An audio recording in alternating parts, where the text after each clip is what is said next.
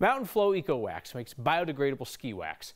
Most ski and board wax is made out of petroleum, which eventually melts into the snowpack and then into the local watershed. After 2 years and 200 formulas, Peter Arling's team found a way to make wax from plants. It's eco-friendly. Then Shark Tank came calling. I've watched so many episodes and I've seen people standing there. And then all of a sudden it was me standing there looking out at the sharks. And so it was a little bit trippy, and I was pretty nervous coming into it. But once I got out there, I started my pitch. I just got into the flow. Arling made a deal with 2 of the sharks, giving them 20% of the company in exchange for $300,000. That episode aired earlier this month. 9 News at 9:30 rolls on after this.